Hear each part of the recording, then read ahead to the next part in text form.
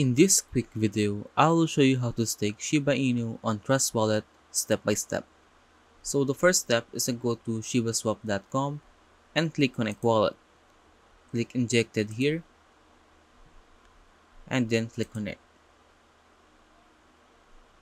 And once you have connected your Trust Wallet, click Stake Tokens here under the Bury and click Bury SHIB.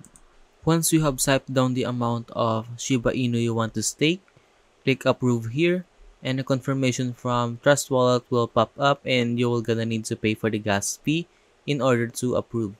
Then once you have approved the contract, you will see a stake here, then click Stake. Then a confirmation from Trust Wallet will pop up again and you will gonna need to pay for the gas fee in order to stake your Shiba Inu.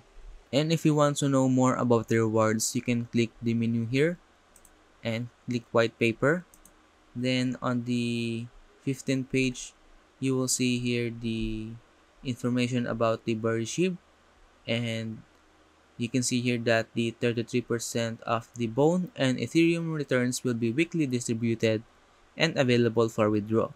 And the remaining 67% of your reward will be time locked for 6 months. And if you want to see the rewards, you can go to Archive Rewards here, and you can see here the movable Bury SHIB Bone and the movable wrapped Ethereum.